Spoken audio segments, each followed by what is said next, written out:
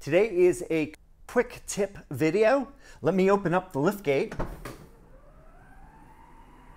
I'll go to the very front area here. If you pull this back, there are several items, one of which is this, which is a canister of tire sealant in case you have a hole or something caused a puncture in your tire. This can fill it and seal it. Unfortunately, there has been reported a bad batch of these whereby the top connector here is loose or some issue related to that whereby the contents will leak out of this container.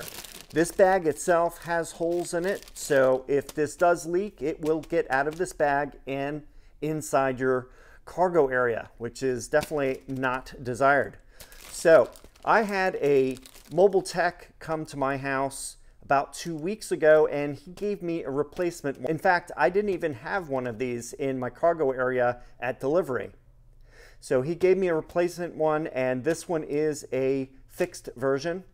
But in any case, if you have one of these in your car and have not had it replaced yet, I would suggest getting some ziplock bags and putting this inside the bags and then store it in the cargo area of the car.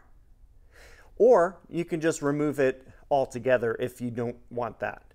And then close it up and you're all set. That's it for today. I hope you enjoyed this video. I have many more coming out. Please like and subscribe. If you have any questions or comments, please leave them down below. Thanks for watching, and I will see you in the next video.